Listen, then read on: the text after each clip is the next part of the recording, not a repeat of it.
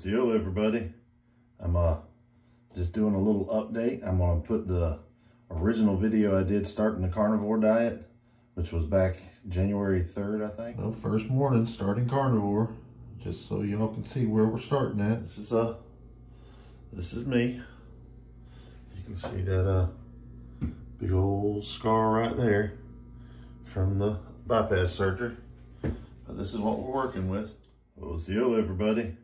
I'm just doing a little update. I'm gonna put the original video I did starting the carnivore diet, which was back January 3rd, I think.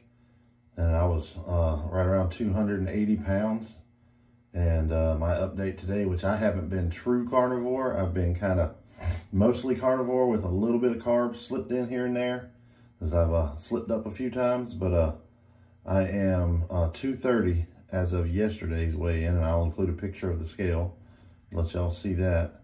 But just to kind of show you the difference, all of this is gone. I've lost a lot in here, a little bit on the arms and stuff, but I haven't really been exercising any different than I normally do, so it's time to start trying to work on building this up. I've got, my surgery, so it's a little harder to get the pecs to respond. They're still attached, but they don't act quite the same, and they're a lot weaker, but we'll get there. But I just wanted to do this little bit of an update and let y'all see the differences so far. And like I said, I'm probably 98% carnivore. There's been a couple lasagnas and some potatoes and stuff that has crept in, and sushi here and there, and the rice. But for the most part, it's been really successful. I feel a lot better. I'm sore right now because I've worked harder this last week than I have in a while, so my back's I pulled something in my back, but I think that's just being out of shape and age. But just wanted to do this quick update and show everybody that the results are there.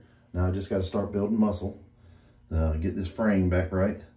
But hope that's a little bit of inspiration to those that are wondering about it, because the pants are struggling right now to fit. And anybody got any advice or anything, just let me know. But Wado for watching.